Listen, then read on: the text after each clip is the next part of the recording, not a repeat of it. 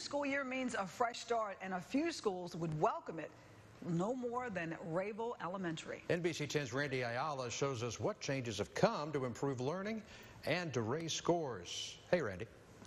Gordon and Natasha, Rayville Elementary is only 3 weeks into the school year, but they've made some big changes to bring scores up and get the community involved in teaching their kids ways to succeed.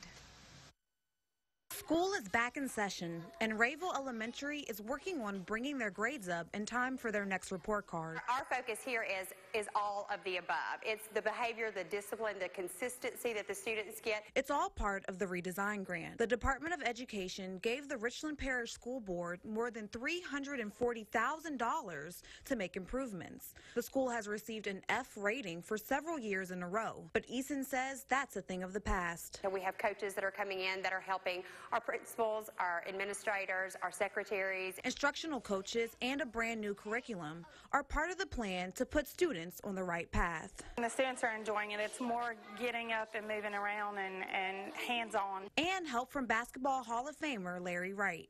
It's his first year as principal at Rayville High, and he says he wants students to have a support system at every turn. It's very important that all the principals are in it together. Encourage these kids to want to learn, to want to be successful. Resident Christina Reeves taught at Richwood years ago. She says the redesign program helped her reach students she was having trouble with before. Learn how to handle the classroom, and it helped us to learn, how to help these children, and it was great. Scores go up, the community working together, and the children happier, and that's what it's all about.